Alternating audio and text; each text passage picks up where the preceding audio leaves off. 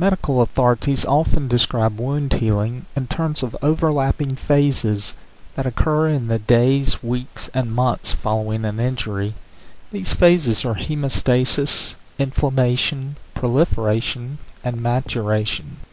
Hemostasis is commonly included as a component of the inflammation phase, but since we've examined hemostasis in a separate video, we'll only briefly comment on hemostasis before continuing with the remainder of the inflammation phase.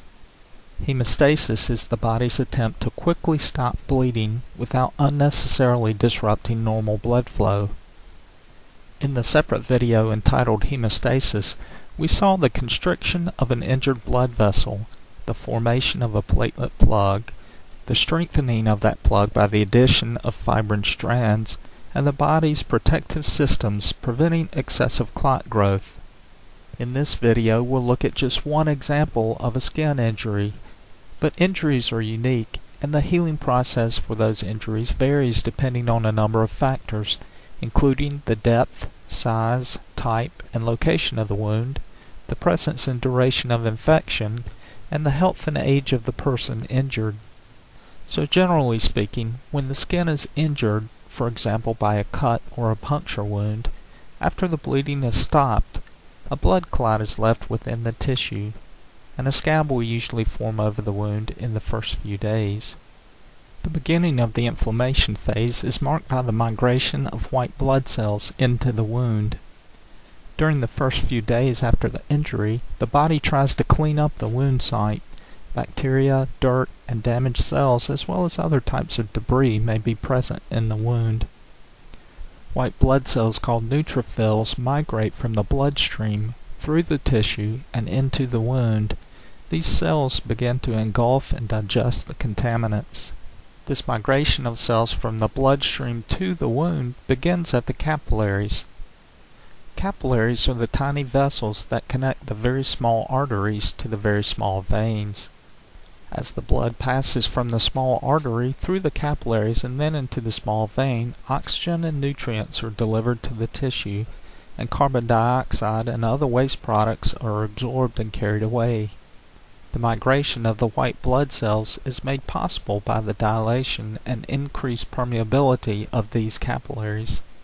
After the capillaries dilate, circulating white blood cells are able to slip through the vessel wall and make their way to the wound. These dilated vessels cause noticeable symptoms that are traditionally associated with inflammation.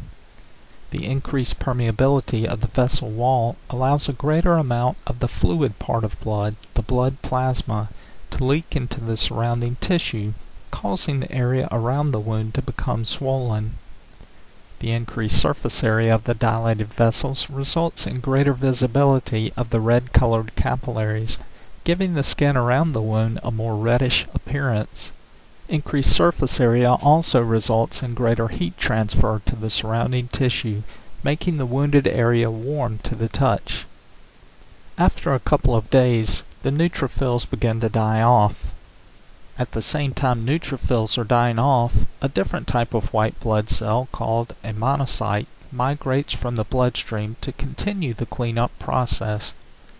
Monocytes mature into macrophages and not only continue to engulf and digest bacteria and debris, but they also engulf and digest the dead neutrophils. These cells remain in the wound, continuing to engulf and digest cellular debris as the healing process moves forward.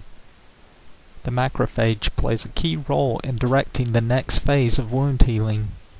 By releasing various chemicals, the macrophage attracts and stimulates other cell types to accomplish a variety of reconstructive tasks. Within days of the initial injury, the next phase of wound healing begins. This phase is called the proliferation phase or the reconstruction phase. During this phase of healing, the wound is gradually invaded by a tissue called granulation tissue. This type of tissue has a bumpy texture and a distinctive red color similar to the color of raw beef. In order to make room for itself, the granulation tissue secretes chemicals which degrade the existing clot. One very important type of cell in this invading granulation tissue is the fibroblast. Fibroblasts produce flexible, tough, fibrous material called collagen that provides strength and structure to hold the wound together. Dense networks of new capillaries are also part of the granulation tissue. These capillaries bring oxygen and nutrients to the many cells involved in the reconstructive work. They also help to absorb and carry away many of the waste products generated as various cells and materials are degraded or digested during the healing process.